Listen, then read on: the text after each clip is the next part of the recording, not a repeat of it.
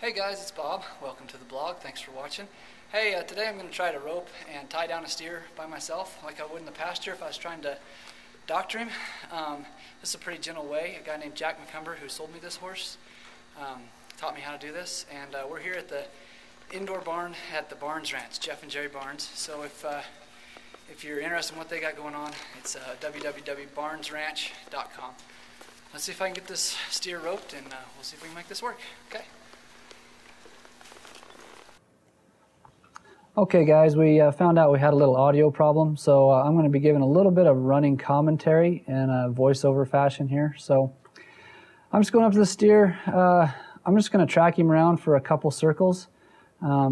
Just kind of make sure my horse is working like I want him to, make sure he's rating like he should, and make sure when I throw my rope, he's not going to duck off or something stupid like that. So just kind of getting comfortable, getting used to what the steer is going to do.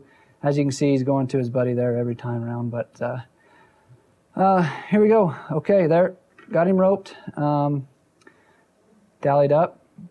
And the next step is to try to get the rope clear around the steer. Let me try to explain that a little more clearly. You want the rope to go on the steer's right side, around behind his back legs, and one key is to try to get it to stay above his hocks, kind of have it hang on his hocks. Now you can see I'm about to get that done. As I go around, see I finally kind of got him broke down. He's standing there still. Okay, the rope's above the steer's hocks right there. I got him to stand.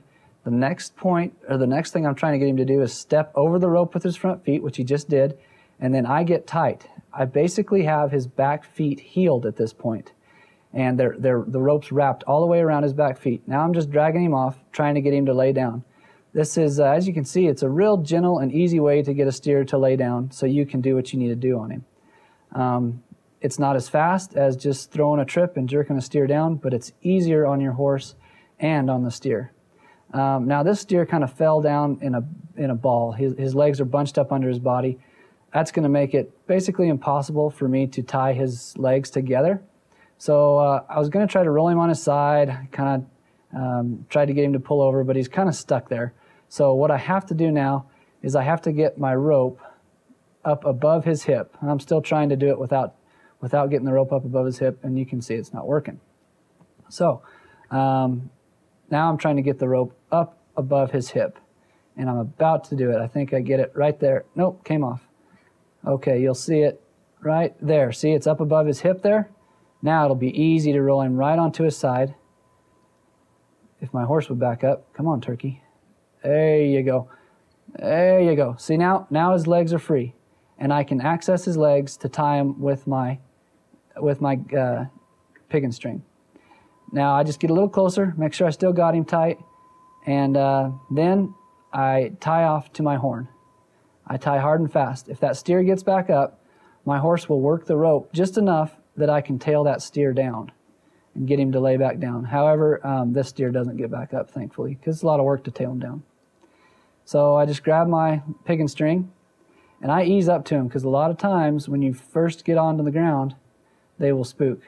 Wasn't quite comfortable with my knot, so I put another half hitch around it. That's all I'm doing there. But look how my horse works the rope. He just keeps it just tight enough. He's not like running backwards with it, but he just keeps it just tight enough that if things get hairy, I've got a chance to get that steer back down. Now I just ease up to him. I grab a horn. These roping steers, they can hook you, so I just grab a horn. And then I just lean over, and you can tie up 2 legs if you want, or you can tie up 3 legs, however you want to do it. I try to tie up 3 together when I can, just because it decreases the mobility the steer can have. And see, my horse is still keeping the rope just tight enough that if something happens, he'll be able to react to it. Okay, so I've got my picking string around that steer's front leg. Now I'm just going to step over and work my way back. See, when he fights, I've got that front leg tied up so I can keep him from getting up. And then I just take a few wraps. I usually take 2 or 3 wraps, and then start doing half hitches. And then I do a final half hitch around one leg, just for safety's sake. But now, he is tied up good. He is not going anywhere. And I can now take my catch rope off and loosen the rope around his neck, and he basically just has to lay there. This keeps him laying there. He may not be comfortable, but he's not in any pain. As you can see here in a minute, he fights me pretty good. I sometimes leave the catch rope just around their neck in case they do fight. You can pull them back over. But before you untie him, you do need to take the catch rope off the neck. There you can see how he fought and got around me. But anyway, I take the catch rope off his neck so when he gets up, I don't have him caught anymore since I'm untied. And I can do any doctoring I need to. That's about it. So thanks for watching.